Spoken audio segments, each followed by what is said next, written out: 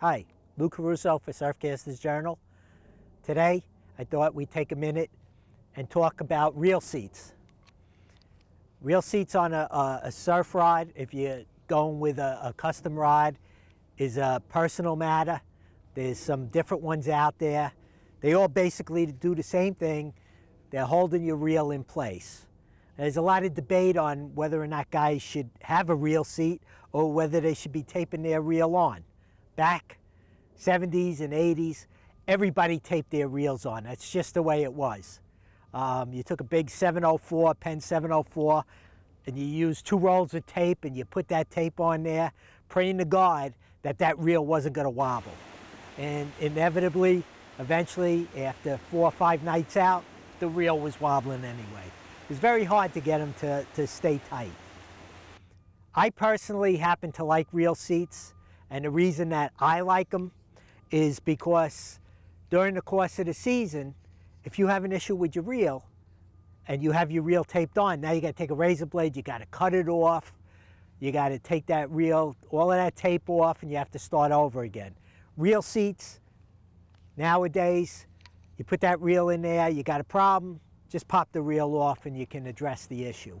The other thing that comes up all the time is sensitivity.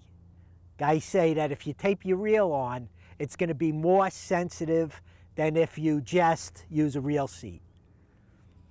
My personal opinion, that's a crock of crap, all right? Plain and simple. You're taking a reel and you're putting it on cork, and then you're using a roll and a half of tape, and you're building it up around that reel. What kind of feeling are you getting from it?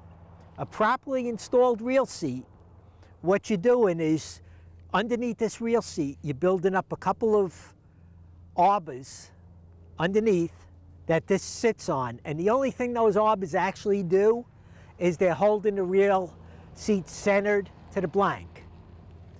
In reality, if you do this properly, you put those arbors on, and then you fill in between each one of those arbors with epoxy. Now you have a solid contact to your blank.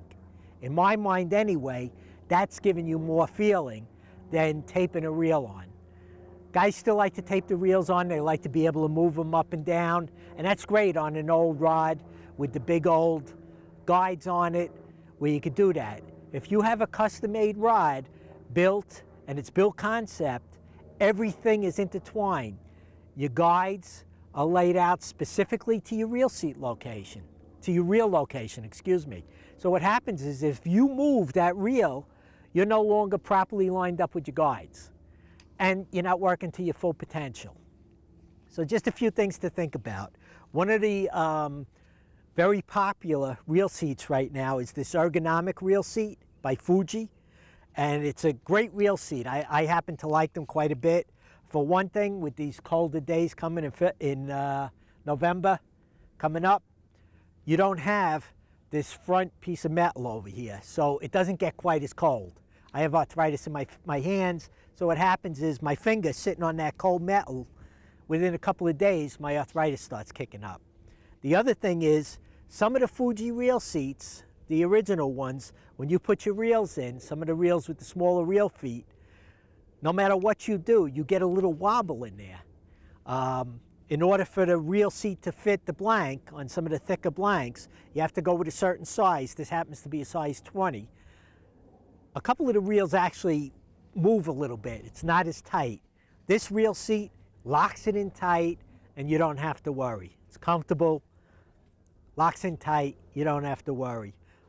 Unfortunately, these come up to a size 20, so in some of those bigger blanks that are out there, you can't always get a reel seat to fit. But hopefully that dispels any of the myths, the tape-on versus reel seats. Again, personal preference. I've always found that I get good contact by properly installing the reel seat.